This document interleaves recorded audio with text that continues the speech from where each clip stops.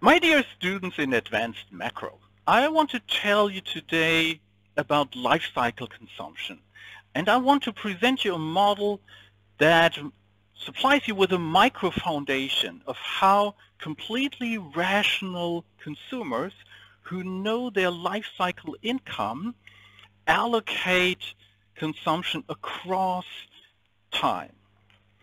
And the starting point for our thoughts is a utility function. And here I have a very special utility function for you. The utility U of consumption C in round T should be given by a constant 0.9 minus 0.6 times E to the power of minus CT over phi. Phi is just the Greek letter. It's a perimeter here, and we might denote the phi just by 100. Now this utility function has an attractive shape, and this shape can be denoted here in a diagram. So I'm putting the utility here on the y-axis, and I'm plotting consumption here. Now assume for a moment that consumption would be 0. In such a case, we have the exponent being 0. E to the power of 0 is 1, such that we subtract 0.6 from 0.9 and end up with a value of 0.3.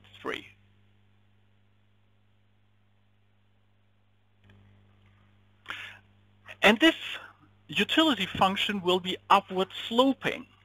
Utility will increase with consumption. And to see this, have a look at the first derivative. U dot from CT is equal to, well, the constant is irrelevant, so we focus only on the second term. It's minus 0.6 times the derivative of the exponential function, and that is the function itself, as you will recall for exponential functions, e to the power of minus CT over phi. But now we must multiply this with the interior derivative of the exponent. The derivative of minus CT over phi, that's minus 1 over phi. Now we can adjust this conveniently here, but we have two minus signs and we can just take them off. Minus times minus is plus, so this is more convenient, and the exponential function by nature is larger than 0, such that the whole term must be larger than 0. Okay. This implies the curve must be upward sloping. But how is it upward sloping? Is it convex or is it concave? To see this, we must have a look at the second derivative. So we are taking the derivative of the first derivative, which again is the 0.6. I take the phi from here, put it here into the denominator. We multiply again with the same exponential function, e to the power of minus CT over phi, and must again multiply with the interior derivative, which again is minus 1 over phi. Now this time you easily see all this is larger than 0, so the whole term is negative. And this tells you that the curve, that the curvature is such that the slope is diminishing with larger CT. So altogether, we get something like, well, to tell you the truth, it can never be larger than 0.9. Let's assume 0.9 is up here, and 0.6 is here. So the curve will be upward sloping, and then the slope gets flatter and flatter. Now this concave curvature tells you something about risk aversion. Risk aversion.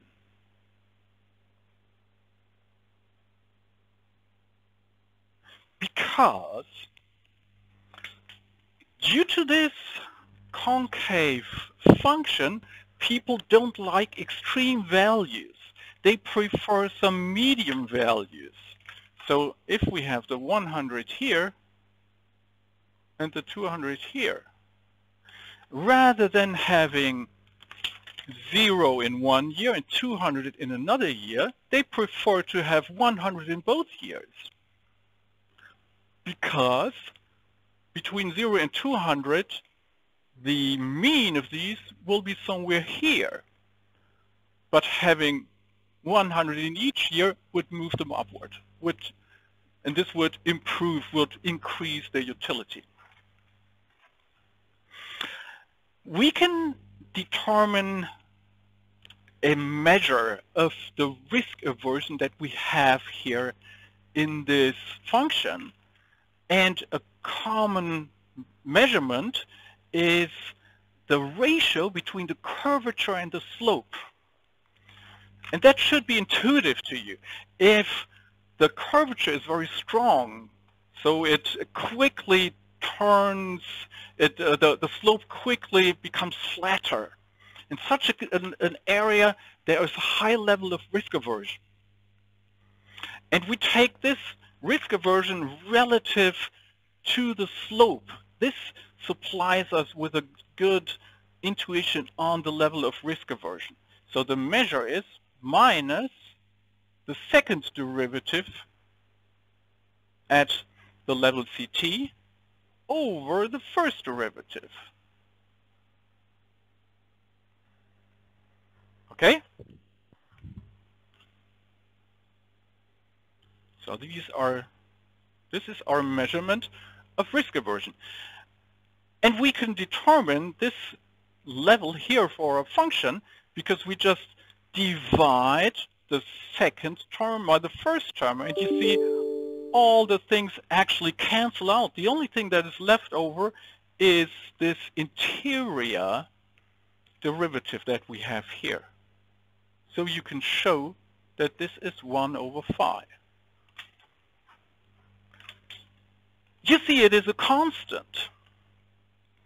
And because this is so, this particular utility function has a word. It is a CARA utility function, a constant absolute risk aversion function due to this constant here. Now we can infer the consumption path that we get across time. And for this path, we have one further assumption, and that is over time we get interest. Whatever we save, whatever we do not consume today, will earn interest and is thus more valuable tomorrow. So the real interest rate,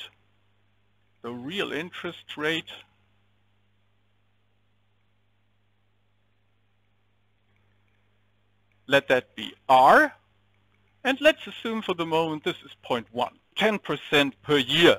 Now that's an extremely large value.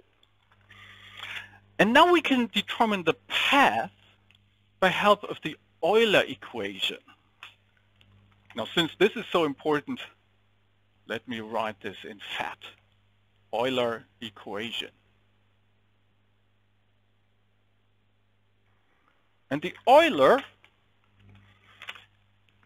supplies you with a comparison of marginal utilities across time. Now since my computer does no longer, okay, here we are back. My computer was just in danger of going down. So the Euler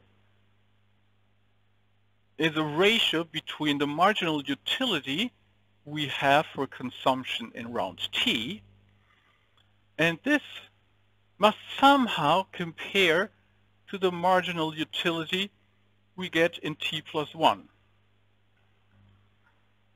Now, since we get interest on whatever we do not consume today, it makes sense to postpone consumption. Consume less today. And this is what we do if we have a higher marginal utility today, because less consumption means the slope is higher. So this term then should be higher than the one we have in the future. And the difference is just 1 plus r. So suppress consumption to a level that the marginal utility is higher, such that whatever you push to the future will earn there the additional interest rate r in addition to what you have pushed to the future, in addition to the 1, such that the marginal utility you get in the future can be lower because consumption then is higher and correspondingly marginal utility is lower. So once this appears intuitive to you, the rest actually follows mechanically, because we just insert. For the first derivative, we have 0.6 times e to the power of minus ct over phi must be equal to 1 plus r times 0.6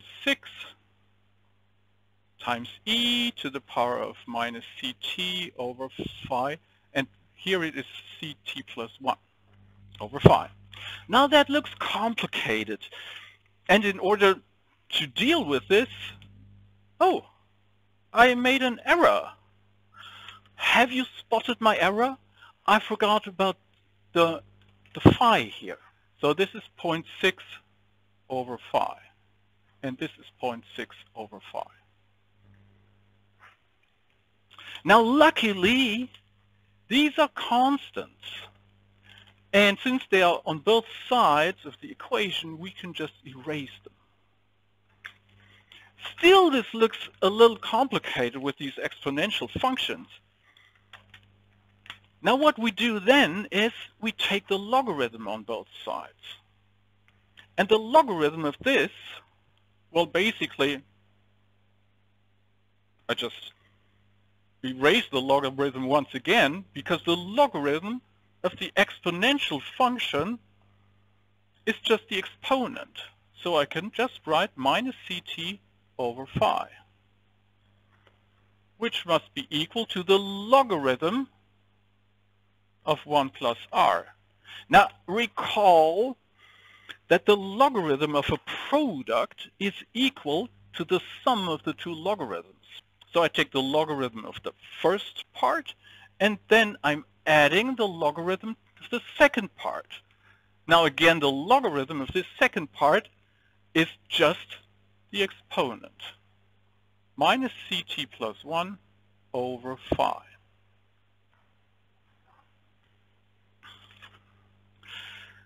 Okay, now what I do next is I multiply by minus phi, and I bring this term over to the other side, such that we get ct minus ct plus 1. And since I multiplied by minus phi, we then have minus phi ln of 1 plus r. That is our function. And in order to make this even easier to comprehend, observe that this term 1 plus r is pretty close to 1. And since it is close to 1, we can approximate this term just by the r. So this is close to minus phi r. The consequence is that we have a curve for consumption over time. Now this is my consumption level, and this is time. And this level will somehow be, well, let's assume we have a level of 100 here. This curve will somehow be increasing.